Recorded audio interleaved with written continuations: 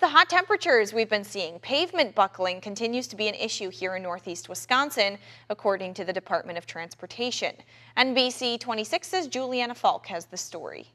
A warm day like today can turn into something like this, as we've seen in the past, a pavement buckle. It started a little over a week ago, week and a half ago, when temperatures started getting hot. Chris Blazek with the Wisconsin Department of Transportation says we can expect to see more buckles in the roads this week. What happens is the pavement expands as the heat gets into the pavement, and there's just not enough room for it. Pavement does crack, and that's what will happen. There's too much pressure there, and it'll blow up and crack.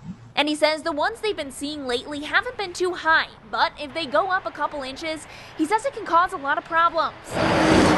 You might end up at an auto repair shop. It can do a lot of things. Mainly it's going to damage suspension and wheels, so it could pop tires, it could bend wheels. Jeff Knespel with Downtown Auto Service says if you do hit one, which experts say can happen quickly, you should pay attention to any new noises, shaking, or changes in the way your vehicle drives.